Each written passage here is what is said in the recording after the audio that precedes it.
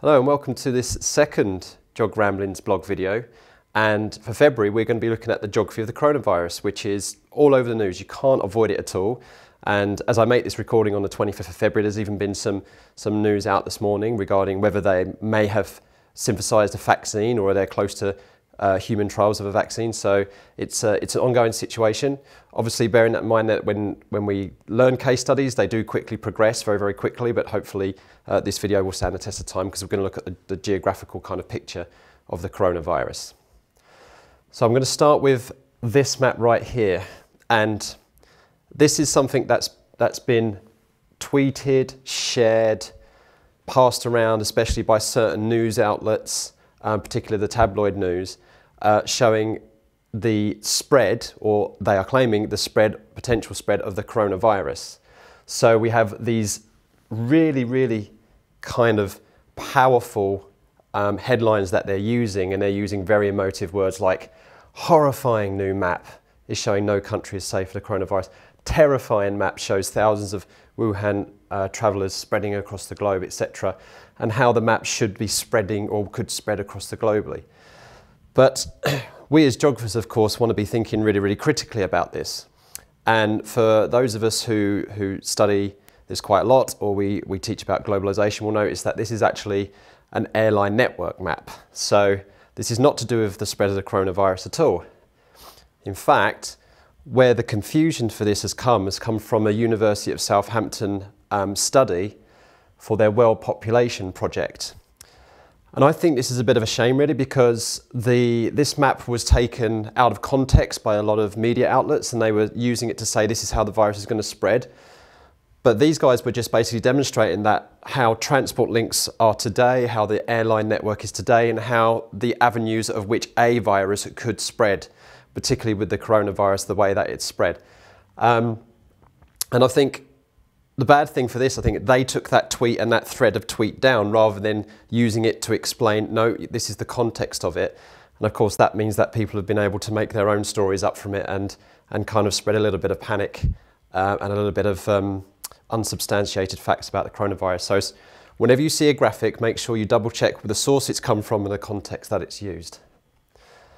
So of course, when in this project, in this study, they're using statistics like this, that an estimated nearly 60,000 people might have travelled to almost 400 cities worldwide before the Wuhan authorities have made a travelling ban. Yes, of course, that might be true, but to use every single airline network, every single plane that flies from A to B to demonstrate that is a little bit misleading. Now, what this video is not going to do is focus on the background information to the coronavirus, because again, there's so much things that you could find on there. One source I really strongly recommend you check out is the official World Health Organization information. They have a really good, fantastic video about the coronavirus, this iteration of the coronavirus. So with some fantastic information and fantastic animations. So do check that out. Okay, so what we're going to do here is that we're going to have a look at the geographical progression of the coronavirus. Of course, it started here in the province of Hubei, which is where the city of Wuhan is located. And this map here, as it says here, was for the 22nd of January, and that's going to be an important timestamp that I'll come back to in a second. But so I'll take you through some dates here. So the 31st of December, for instance, this was the first instant where the Wuhan local government actually declared that there was some kind of local epidemic taking place. Now, to define the term epidemic, it's an epidemiological term which is important to define, and that means a series of cases or disease cases which is spiking above the normal. So the opposite of an epidemic is an endemic. Now, an endemic is your usual background kind of rates of disease in epidemiology. So your background rates of measles and things like that, they are called endemics. They're in the population already, they spread quite regularly, and there's usually low incidences, and they take place as a matter of course. Whereas an epidemic is when you get a sudden spike of cases and a cluster of cases, and then some measures need to be taken place because it's out of the ordinary. So now we have a potential epidemic taking place on the 31st December, but there's still no studies have been linking it with human-to-human transmission. So perhaps epidemic hasn't been declared just yet on the 31st of December, but as we know, it does get declared very, very shortly.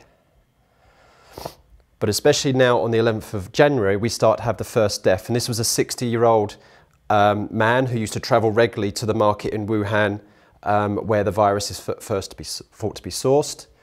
So we have this only just a couple of weeks after the emergency was declared. And then we start to have first cases outside of China. So on the 13th of January, there was the first case of the coronavirus in Thailand. And then on January the 20th, the World Health Organization then officially declared that it was detected in other countries. And these are countries such as Thailand, and the United States was on the 21st, the following day. So it even reached now right across the globe. And then on the 23rd of January, the local authorities in Wuhan said, right, we need to try and contain this. We are now going to start shutting things down. So they shut down the buses, they shut down the subways, the ferries, and they started cancelling planes and trains. And I'll come back to why this is very, very important very, very shortly when I talk a little bit about the situation and the geography of Wuhan. But here's a really fantastic image taken on the 3rd of February, and which is really incredible because it's so rare that you see, as you can see, it's during the day. You can see it's lit up as daylight here. And there is hardly any traffic on these roads. And for those of us who have studied China quite extensively, or we show images about China's development, usually we see these transport links completely packed with cars and packed with buses and bustling around. But this image taken on the 3rd of February just goes to show how restrictive and measures that the local authorities took in place to try and stem this tide. Of course, the other confounding factor to think as well is that this is now around the age of the Chinese New Year, the time of the Chinese New Year.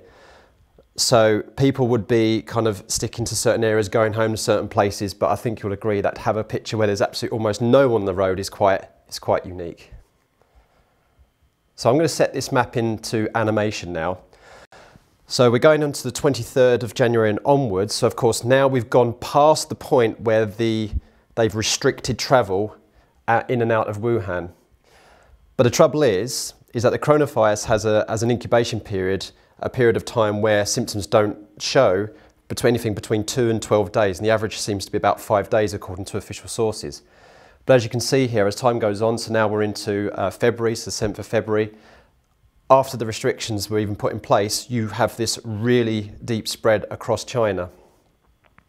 Now what's really, really interesting here, if we see this map here, sorry if I go off screen a bit so you can see, if we see this map here, this is all of the air passengers that go from Wuhan out to other places in China, because Wuhan is a hub for domestic travel as well as international travel. So let's move on to the global stage now. So again, let's start at the 13th. So that's the date that the first case outside of China. So that's here in Thailand. So if we just step forward a few times now, so the 24th. So now we start to get cases here in the United States, down here in Australia. And then you see the pattern here that you've got this cluster around here in Eastern and Southeast Asia. And now we also start to have some appearance of the virus here in France. But not as yet can we classify this as a pandemic, and a global pandemic, and we'll come back to that very shortly. So it's moving on to the end of the month. So China's cases are rocketing, and you've now got neighbouring countries to the secondary affected countries here. So we've got Canada now, as well as the United States. We've got more clusters appearing in Europe. And now you can see the first one's in Italy, and of course Italy's been on the news quite recently with regards to what's going on there. And then the 14th, and you can see how now we're starting to get the appearance of one here in South America, and then the first cases here in Egypt, in Africa. And this is the latest map that I have for you today, so you can see the almost current situation here. But can we classify this as a global pandemic? Well, the World Health Organization don't use the term pandemic anymore, so you can look this up yourself. They're actually using the term such as global health emergency, and that's the actual official term, or similar to that they're actually using. So they're not actually going to use this word pandemic. So what you might want to do, a good challenge for you and your students, is to maybe set an inquiry condition, is that does now the coronavirus classify the or the classic definition of a pandemic. So where a virus has spread, it's way above the background rate. There's spikes happening in many different countries across the globe, and it's traveling quite rapidly across transport links. So, but you will not hear the word pandemic officially from WHO sources. So to give us a bit of geography from Wuhan, so why Wuhan? Why, maybe if this set off somewhere else in China, maybe would it have spread so quickly? You could argue that maybe yes, in hub cities, you know, like Beijing, Shanghai, Chongqing, Chengdu, maybe the case would be similar. So let's have a look at the kind of situation of Wuhan, and then we can kind of understand how things spread very, very quickly from there. So the first things first is that there's a huge population now. I mean, the population of New York City is about 10 million. The population of London is about 8 million. So the city of Wuhan is got a population of 11 million people. So that is a lot of people clustered in a very highly dense area. So of course, the fact that the coronavirus spreads from person to person through direct touch of bodily fluids, where you've got especially a lot of people in close quarters, there's obviously a very easy way for the disease to be transmitted from person to person. It is a major transport hub. In fact, 11 flights a week go from Wuhan to Beijing. So not only is it a transport hub internationally, going from direct flights to San Francisco, Dubai, New York City and many European countries, but also it's a transport hub for the rest of China. And when I showed you that map just up here, you'll see that how all those yellow areas and those bubbles kind of match to show that the transport's going from Wuhan in the centre of China all around. It is a place of heavy industry as well, and from a European point of view, there is Renault and Peugeot. There are two French automotive companies who have a very, very strong presence in Wuhan. In fact, there's more than 80 French firms in Wuhan, so it just goes to show that Wuhan is a place of globalization and there's a lot of manufacturing taking place. And a lot of European companies are basing themselves there, manufacturing there. So not only have you got the shift of people and movement, and in that respect, you've got the shipment of goods going along transport links as well. So there's a lot of activity out of Wuhan in that respect. And finally, it is a place for tourism. And something that a lot of geography teachers and geography students have studied a lot, of course, is the Three Gorges Dam. So Wuhan on the Yangtze River is a gateway to the Three Gorges Dam. Usually tours set off for the Three Gorges Dam from Wuhan, and then the surrounding area of Wuhan, there's beautiful lakes and hills. And this time of year, of course, you've also got Chinese New Year, which also has a compounding factor. Going back to that map I showed you at the very first of the video, you know, there was also this fear number of 5 million people fleeing the city of Wuhan. Well, actually, that was a bit of sensationalist news being combined with that map. And the actual truth of that is that 5 million people were moving from Wuhan in order to celebrate Chinese New Year in other places. Perhaps they're going to visit family in other places, since Wuhan is a place for migrant workers. So they're moving back home to go and celebrate Chinese New Year, and that's where that figure of 5 million came from. So I showed you the China version of this map from the hub of Wuhan, the domestic hub of Wuhan, but here's the international destinations now. So passengers flying from Wuhan to other countries, and this is from the New York Times. This is from where that other map came from before.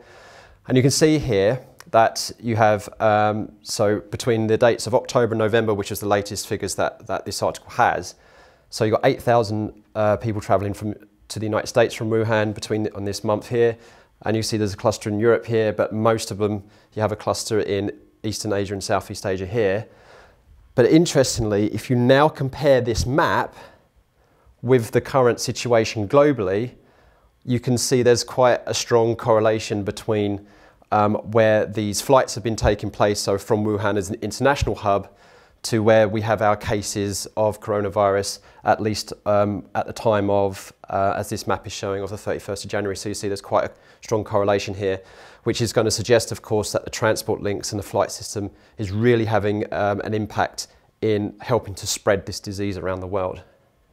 And of course, to remind you that this incubation period of between 2 to 12 days, of an average of 5 days, people could be getting on a flight and the disease is not detectable in them. They might not yet be having a fever, they might be what's called or they could even be completely asymptomatic, which means they may not show symptoms at all. Some people don't show symptoms at all, but they still are carriers. And it seems to be that people of my age group, so middle age group, kind of are the ones who are more likely to show symptoms, whereas the younger and quite the older don't tend to show very many symptoms or no symptoms at all. So the disease could be spreading beyond detection as well. So you can put all these things in place. You can fire a infrared temperature detection gun at their forehead, but it still might not detect the fact they got a fever. And of course, is that fever due to coronavirus? So just goes to show how tricky it is to control the spread of this disease. Okay, to finish off now, I'm going to just put a link back to an old blog post of mine. So from the Geographical Association conference in 2018, there was a fantastic talk by Dr. Hannah Fry, and it was a keynote talk, and one of the things she actually talked about was the BBC outbreak, the BBC pandemic project that she worked on. So, and this was actually so interesting for you to go back and look at this in retrospect now, about how an epidemic may cross across the United Kingdom, and it was meant to be an app that you can have a look at, and the data would be sent to places like the NHS to see how they could prepare for things like this. So very, very interesting to go back and have a look at this now. Now jump on this very, very quickly, because the documentary is still available, but I think it's only available for 2 weeks from now. So by the time I upload this video, probably about a week and a half. So do jump on that, but the website will be available for you to look at. And of course you can come to my blog entry here and read about what she talked about, this project that she worked on with the BBC about the spread of disease. Okay, so that's it for this month. Thank you very much for watching. As always, I want to pay very much a lot of thanks to WeatherQuest, who lend the time, the expertise and the equipment for me able to do these videos. Please do check out their YouTube channel. If you love being on top of case studies, particularly weather and climate case studies, and you want official authoritative information within a week or two of it happening, then WeatherQuest almost always cover these kind of events, and so it's definitely worth subscribing to their channel. Of course, don't forget to subscribe to this channel and follow me on Twitter and Facebook. Thank you.